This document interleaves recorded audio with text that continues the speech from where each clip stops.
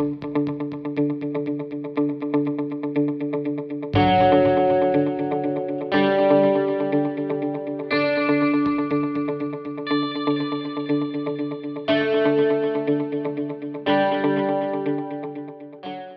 T with TeaQuilts, and I went to the post office today and received something in the mail, so I just thought that I would go ahead and do this portion so that I'm not holding off to the end of the month.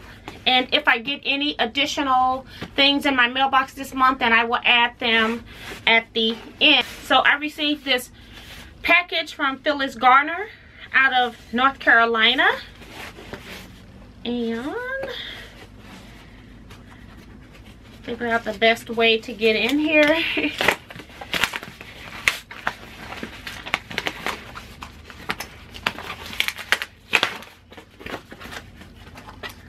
Oh wow. So it's got some fabric in here, and I'm just going to take everything out of the box for right now, and then I will read what it says. Hi T, the Florence and Michael hurricane stopped me from saying I appreciate all the time you put into sharing your gift with us. Valuable lessons. Here is some fabric for wide backing, 3 yards of 108 inches wide and about 10 yards of 44-inch panel backing. And then she says, P.S. also several blocks for the quilt charity quilt. So thank you so much, Phyllis. I appreciate you doing this, because I am getting to the point where now it's time for me to quilt the quilts, and so just trying to get things to put on the backs of them is a challenge. So I appreciate you sending that. And then I want to go ahead and show you her blocks first. She sent 2 blocks. She's got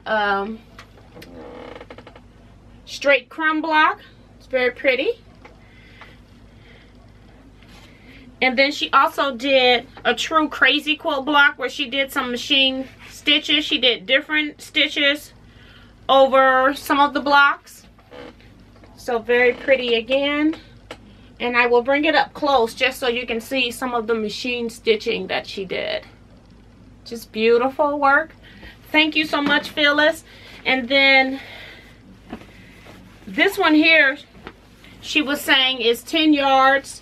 It's a blue and it's 44 inches wide. So I will definitely piece this to go on a back. And then she also sent a backing that is 108 wide that she says is 3 yards. So that is pretty cool.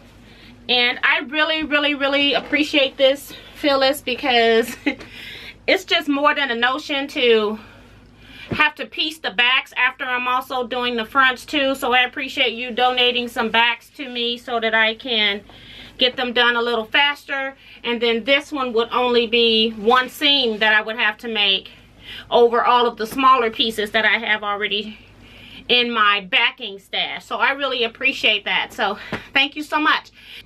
I'm just going to go ahead and end the video here just in case I don't get anything else in the mail.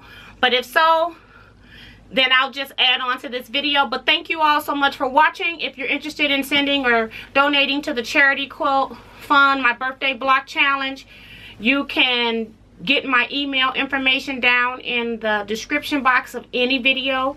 But thank you so much, and I will see you all next time. Bye bye, everybody.